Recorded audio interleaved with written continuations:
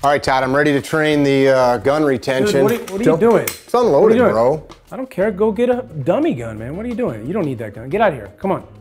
We're not training until you're back. You're right. So, guys, if you're following along with this series, we don't use these real guns for training.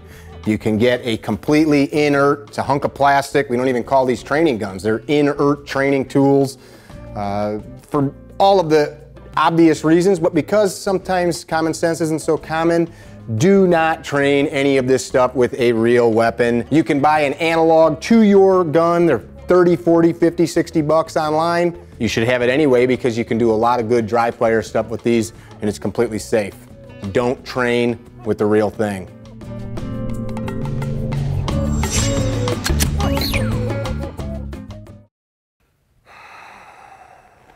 Oh, hey guys. So, back again with Mr. Todd Fox, working on retaining your weapon. If you're a copper, security expert, legally armed citizen, all of these things matter. So what are we working on today, Mr. Fox? We're gonna hit the ground. And first thing we're gonna do is start talking about why we don't wanna go to the ground with weapons or in general, right? It's kind of weird for a competitive black belt in jiu-jitsu to say don't go to the ground, but that's the smart play, don't go to the ground. The reasons why we don't want to go to the ground, one is the surface space that we're training on right now is a nice, soft, cushy CarryTrainer mat. And this feels nice when you hit it. But if we just move over a few inches here, I can guarantee you that he nor I want to hit the ground here. So surface space is a big problem when we talk about fighting on the ground. Separate from weapon retention. It's just worse with a weapon and any type of duty gear or kit on. Next, one of the things that happens on the ground is proximity to weapons. So he gets proximity to my weapon systems. Me having proximity to his is not so much a problem for me, but him having access to mine on the ground is a problem. One thing that Mick can do is close his guard here, and guess what happens? Circle, circle, circle, circle, circle. Now, when I want to extract my weapon here, I'm going to have a bit of a problem taking it out because of his leg, okay? So that's a problem for me. And also, if he starts to control it and he puts this knee up here, put it up here, and now he has access under, grab my weapon, yeah. So now he has access to my weapon and it's going to be hard for me to defend it, okay? So proximity to... Played this with you before. Proximity to weapons is a problem, right? Another problem. Whether I'm in a good or bad position on Mick, if I'm on the side of him and I'm controlling him in any sort of way, right, I can't see, so my sight lines are shit. I can't see over around cars, I can't see through windows. Bob, come help me, this cop's on top of me, kick him in the head. And if I'm on the bottom, it's the same thing. My sight lines are horrible. So sight lines are a big problem, right? So we talked about already surface space, we talked about proximity to weapons, him to mine. We talk about sight lines. Elevation is another big thing. When I'm fighting, I want elevation, and most people know this. Another thing that's critical here is mobility. I don't have the ability to quickly disengage from being down on the ground, even if I'm in a good spot. The best I can hope for in terms of grappling or jiu-jitsu would be to be in a knee and belly type position where I can semi-quickly disengage. But standing up here, I can disengage very, very quickly. Okay, this is good for me. I have mobility. So those are the problems with fighting on the ground. So we don't really want to fight on the ground when we don't have to. And again, very weird, black belt telling you why not to fight on the ground. So what I'm hearing from a 3-stripe, almost 4-stripe black belt, national champion, MMA fighter, protection expert, learn to fight on the ground, but don't seek to go there. Absolutely, unequivocally, yes. Okay. You learn it because you don't want to be there and you don't want to stay there and you want to have a solution to that potential problem. Okay. So what are we going to work on? All right, so let's start here. We hit the ground and I'm going to start in a bad spot. So the thing is, I really don't want to be on my back. Yes, I fight jiu-jitsu, but I don't want to be on my back. That's not a spot, right? Again, mobility and elevation will favor the guy on top. So if I'm on the ground, and I'm down, one of the key concepts for me is gonna be to lay on my gun, right? Meaning here, because now I'm taking away access for me, but I'm really taking away access for him. If I'm laying on it, this gun's not coming out. So I'm gonna lay on it. I still have my hands, I still have my feet, I can still move around. Give me that gun, my gun or controlling the gun, right? This is problematic for some guys because a lot of guys are training their strong side up. So for example, if I'm doing something like a jiu-jitsu scissor sweep and I'm coming here, look at where my gun is at. I'm feeding him my gun. This is problematic. So now, if I'm trained this way, I have to train the opposite, which means now I've got to come to the other side, okay? So, on the ground, lay down on the gun. Sometimes you screw up. Sometimes you don't lay on the gun, or sometimes you fall into a position where you can't lay on the gun, or his arm is under you. So the next thing that we want to talk about doing, and let's go this way, Mickey, come on this side. The next thing we're talking about doing is trying to underhook your weapon. So if you have an exposed weapon, no matter how it is, whether it's on a duty belt, some type of gunfighter belt, if it's on an external holster, is we're going to underhook. And how we want to underhook it is we make a thin blade with our hand and we come underneath and underhook, like you're flexing your bicep. Once I turn it in this way, it's going to be hard for Mickey to extract it because he's going to have to pull it through my body. So I want to be able to defend and create space and do things here, but I have this underhook so the weapon's not coming out. So if he starts to get hands on it, I want to get that out quick. Now, once we're here, yeah, he's going to have to start doing that. And look, I can still utilize my hand with the underhook. They used to teach in the old days pulling the gun up like this. The problem is I can't use my hand anymore. I really want to wedge my arm underneath because I can start to control, and I still have control of the weapon, okay? So this is not bad because I still have a free hand to do things with. Let's say I have my knife that I can access or a secondary backup weapon that I can access. That's great, this still works. But ideally, I want to underhook and I want to do just like I'm doing a curl, a bicep curl here, and pull the weapon into me. So that basically, as you see it turning in here, it's impossible to extract. I'm here. So no matter how hard he tries, he's not going to not only have access to it, but look, I can start to do things here, and I can create my space and positioning, and then maybe get to my gun. Fake. So first thing, falling on your gun. When you can, lay on your gun and get to a more advantageous position. Second thing, underhooking of the weapon system so that it can't be extracted.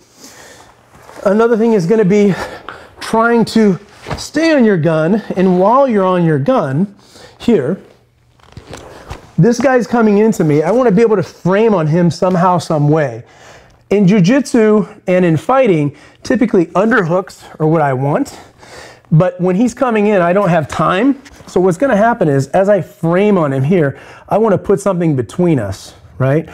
If I can, I put a knee in, right? And that's going to give me space because I can push him away and access my weapon when I need it. But sometimes that doesn't happen. And as we're in here and he's into me, I need to be able to get up. So as I drive, see this elbow right here? Relax, lift up. This elbow is going to frame on Mick here.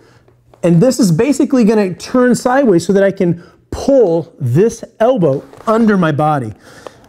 When it's pulled under my body, it's indexing on my weapon. So as I'm controlling here, I'm going to be able to pull my elbow back and slide my shin and my sound. Bam, here we are, framed on him. Elbows into him. I'm controlling here at his bicep, okay? And my elbow's coming underneath me. At this point, I can make a frame back. Now I've got a column, and now my shin is going to slide under my butt here. And at this point, I can access my weapon to take the shot if I need to, and or I can stand straight up. So, technical get up, stand in base, 101. 101. With the gun. With the gun is what it is. So I can try to create that frame and control the hips to separate us. Yes, it's going to be hard for you to do anything from here. Or if you've closed that gap, I can try to double bicep cup here. And from here, if I can get this, if I can control this, this foot is going to push off the ground. This elbow is going to come underneath me, slide back. I can easily stand up at this point. Black belt shit. Now, let's say we start talking about getting into a guard type position. From the guard, generally speaking, I want to control your head and your tricep. If my gun was on the other side, I'd control here. And in reality, I would control here without a gun because he's probably right-handed. 87% of the population is right-handed. So you're just taking a gamble on that. Makes sense. I would do this. However, I don't, simply because my gun's over there and I don't want that hand working for my gun. Okay? So, when he gets to that point, you can simply underhook or pull, whichever you want to do, and the gun's not going to come out.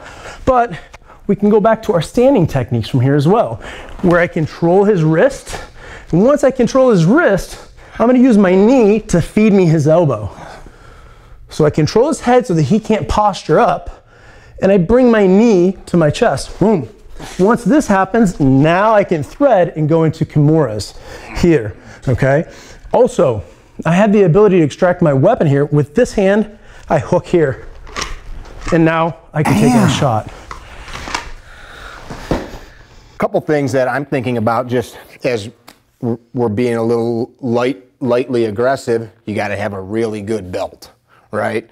Like go buy some flimsy synthetic leather belt. Just doing some of this stuff, you're probably going to break it. You've got to have attachment points that are not going to break. Everything's got to be robust or something is going to break. Agreed. Because we could even break this if we got crazy. Something will break, but it will take a lot of around. And of course, guys, as we're talking about this, some of you out of the gate are saying, well, I don't carry a duty belt. Remember what we told you in video 1? We're starting with outside the waistband to develop an understanding of the concepts and techniques, because it's also going to be a lot easier for you to see this as well. So don't get wrapped around the axle on the fact that you might not use this gear. Yeah, some of the concepts actually are easy to adjust to, in that conceptually, if I'm underhooking the weapon and turning it in and he can't extract it, the same general concept can happen from appendix, because anytime that I'm bent in here, he can't extract the weapon this way. Can we show them your tummy? Yes, absolutely. So here, coming forward, I'll even bring it up. The gun can't come out this way. It's going to have to fold back in order to come out. So we'll get to that. Okay, I don't want to get ahead of the... But I want to make sure that you guys listening don't start thinking like, this isn't the way I carry a gun. It's not, it's concepts. And if you learn the concepts first, then you can apply it to your method of carry. Walk, crawl, run. Run, I'll crawl first, and then I'll walk, and then I'll run. For me, you, something different. All right, so where are we at? All right, so now another thing, the same thing that we did before.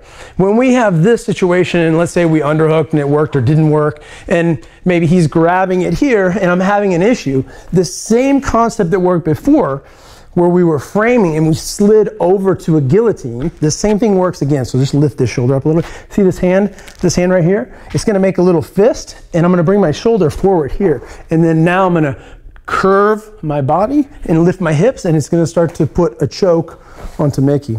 I've had one issue. Let's just say I couldn't bump this forward and he's got it back tight. Instead of continuing to attack this, I'm just gonna take this hand and slide over and around, okay? And at this point, as I arch and do this, he's probably gonna let go of that, and if he doesn't, right, then I'll take care of it for him. Okay, now we're back into this spot. If this, then that. Yes. If that, then this. Yeah. So similar to a PACE plan, right? Primary, alternate, contingency, emergency. I've got a primary plan and 3 backup plans. And so that's what I want to do with all of these movements. I want to have options. I want to create options, and then I want to train those options, and then I want to train with stress. Retain the gun.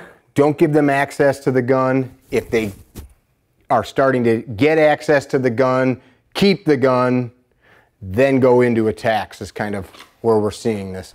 So the gun comes out because I chose to bring it out at the wrong time, or you got it out, right? So here's the situation that we were in before, right? But now we're down, because if we were standing, what happened? I controlled the head. Damn it. So when you have that, even there, doesn't matter. So here, I'm gonna control the head, and I put my shin there. As I push my shin, it's a to-fro motion. I push my shin, pull his head, and pull the gun. And then now I've got what I need.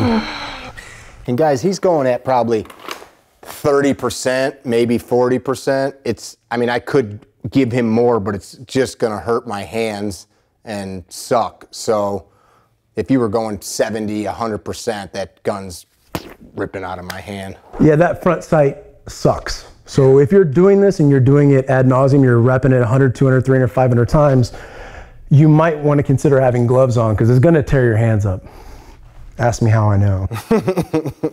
So the idea would be you came in here and I'm blocking this and I'm trying to control this forward and I'm not able to get it, right? So let's say I try to miss this. And as I miss this, you're kind of going up and I'm going to switch back to this. Boom. Boom. So what I'm seeing, Todd, is a guy, especially a person that goes armed into the world, regardless of their profession, could learn to utilize jiu-jitsu for exactly what we're talking about. So this technique is a hip bump sweep, right? Correct. Super basic white belt, blue belt level jiu-jitsu, but that's super effective. Can we show them a couple times, like different angles? Yeah, number one is that it should be the most basic white belt techniques that you're deploying with a firearm on. It should be. It should be the most simple, core, fundamental movements. It should not be advanced, complicated movements that have 7 steps in the sequence. That's not what you want. You want as basic as possible. You want to be very simple. You want to be very efficient. And the more efficient you become, typically with time, you become the one that's more effective. A plus B equals C. You go home safe. That's it. I like it. All right, so this would be, you're down, bad guy's on top of you, you've drugged me into your guard. So from here, for example, I've already got more than I bargained for. I thought I was gonna beat you up. Yes. So here, first thing is I protect myself, and I protect myself from your arms because I don't want to get punched. Now, I have a problem because your hairline, yes, can come forward, but you can't if I control your biceps, and you can't take my gun out if I rest my elbow right there. Also, this is a monitor of sorts, because as soon as you start reaching for my gun, now I know what you're going for. It's an easy transition to your wrist. And that's where I have all those options. And even when I can't move too much, I use that to create the angle, right? And we talked about before creating angles. And now I'm right into that angle, no matter what you're doing. And then when that doesn't work, when this shifts, watch this, when this shifts this way, where your head goes, over that way, and it feeds this guy to me, right? And then when you pull this up, it feeds that bump to me. So we went from a kimura to a guillotine to that sweep where now you're on top. Yeah, it's left, right, left. And from there, you're just raining punches on me or just holding me down as help comes. Yeah, so the circumstances will dictate the tactics there. But if I come here, I still have to worry about this. And I also have to worry about if I'm dealing with this hand can also work, yeah. So I still have to worry about that. And how I'm gonna do that is by controlling your shoulders. Whether I'm controlling your head and shoulder this way, now you reach this hand. You're not reaching either hand now. So there's no chance of that occurring. And I'm gonna work to boom, boom, pop, pop. Now I'm controlling this. I can get it out when I need to, but you're not coming into me because when this arm is going this way and I control this hip, you can't come this way. Right. You need this and this to come that way and this to go under. So it's hips and shoulders and then head control. But I can deploy and move, do whatever I need to do from this position. All right, so let's recap what we've done from the mat here. So first of all, we talked about laying on your weapon. Right? So the idea is that anytime you end up on the ground, if you're on the ground, you want to be on your weapon. You don't want your weapon exposed to your adversary. You don't want to feed him your weapon. Too often, we don't think about this, so your professional opinion, I'm not concerned about these things because if I draw my gun, it's a real fight and I'm using it, blah, blah, blah. How often do you see in reality, though, somebody, cop, good guy, getting their gun taken away? It happens. So, can't I just carry in a certain spot on my body and not have to worry about any of this shit? No. Okay. No. So keep going. Solid no. So, number one, lay your gun when you first hit the ground or as soon as you can until you can get some type of control position established or you can get back to base. 2 is when you're in a position you can't, to be able to underhook the weapon system so that you can pull it back into you and it can't be extracted through you. And as Mickey noted, having good gear, this happens to be a Safariland holster, who I'm not endorsing, but make good holsters, is into the belt, and it's looped through, and the belt is solid. It's not coming out. Now, if we did this 1,000 times, we might be able to get it out, but this is what we want, right? Nice, good underhook. We talked a little bit about, as well, the difference between one hand pulling out and one hand sliding and underhooking, because I still have play in this hand. I can still use this hand to grab, to control, to thread a wrist, to grab a belt, to pull up or to bump. I can do a lot with this, whereas here I can't. I've lost it. The other problem with this, for a guy that's trained on top, he has the ability to thread underneath. Okay, he can underhook your arm here and lift it up. And not only will it take it off, but it'll put you in some bad positions. So not the best of ideas. And this is what we used to do back in the old days. So that's one. And then the next thing that we talked about was trying to get back up to base. So if you're laying on your weapon here, right, trying to create some type of frame on your adversary. Sometimes they collapse it. If you can stay outside 90 degrees, that's great. That's what we want. If you can't and they start to collapse it, you're really going to have to maintain your elbow as the frame on his body. So then just your humerus is the frame. That's it. And then my bottom elbow is going to have to come under an index on my weapon. And as I'm doing that, I'm driving back into him. The more that I turn my shoulders past 90 degrees, the more solid I am. If my shoulders go this way and they're at 80 degrees, he's going to flatten me out. And notice when my shoulder goes back, my weapon comes to him. Okay, so it's a big deal that I keep the shoulder forward. It's a lot like jiu-jitsu cross-side position, right? Mm-hmm. So I've got my frame, I've got my index built here. I create that space by lifting my hip up. Now once I'm here and I'm driving into him, I pull this hand back, and now I've got this column to support me. And this shin is going to paint the mat, and I can come to weapon, or I can come from here to standing up and doing whatever it is that I'm going to do. I dig it. And we talked a little bit about doing the general kind of kimura from here. So when the hand comes to the weapon system, locking it into place. If you're controlling, we were talking about controlling bicep and head. Once this happens, you're off the bicep or tricep and onto the wrist. If his elbow's down, I'm going to use my knee to rock it forward, right? That knee brings it forward. Now I can thread. Once I thread, no fingers, I'm on his wrist, and I'm going to pull back with this shoulder, and as it pulls back, it straightens it out, it elongates him. So I'm pushing my feet this way, and I'm pulling my arms that way. So hips go this way, arm comes this way. Now, 45 degrees, I drive, and that shoulder is going to come apart. Even if that gun was here, the same thing. If I was going to grab at your concealed weapon that was in an appendix, you can do the same thing. So if this is not on center it's going to be very hard to do, but let's say it's off center like true appendix carry. As long as I'm controlling here, now I have a wrist lock. Wrist locking me, yeah. Yeah, now I have a wrist lock, because once you go to grab it, right? Once you go to grab it, I know what you want. And now it's going to be very hard for you to take that out. Plus, now the gun... Turn it a little bit. Yeah, you're literally... You'd smoke my wrist if so I would pull this forward and drive my chest and abdominal wall forward this way. At the same time, I'm pulling the elbow out. And then now I absolutely have a kimura lock. And of course, guys, this isn't a jiu-jitsu video, but there's a reason that you don't see people training certain Eastern arts and winning matches, and there's a reason that that stuff doesn't work on the street and all that good stuff. This stuff works, so do it. Find a gym. How does somebody find a good gym? Just to add a side note, since we are on the mat. So my personal take is that it needs to be a reputable gym based on the history of that gym and the guys in that gym, in particular over time. So, you know, I'm coming from the Rickson side, right? So I have a very tight-knit bond with that group of guys, but also I would say like Henzo's guys are very solid. And you see a large percentage of guys who served in the military, a ton of law enforcement officers, a ton of reality-based stuff. The guys compete in everything in MMA and no-gi and Abu Dhabi's and IBJJF Jiu-Jitsu with a gi.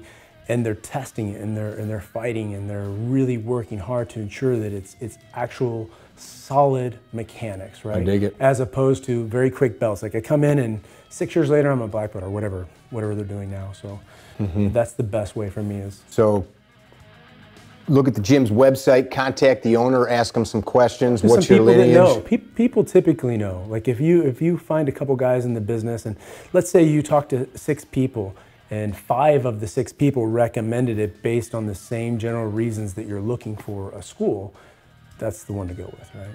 I dig it. Hope you guys are digging this series. We're working really hard at it. Todd's super sweaty. You can see he's out of shape. Couple things that you got to keep in mind.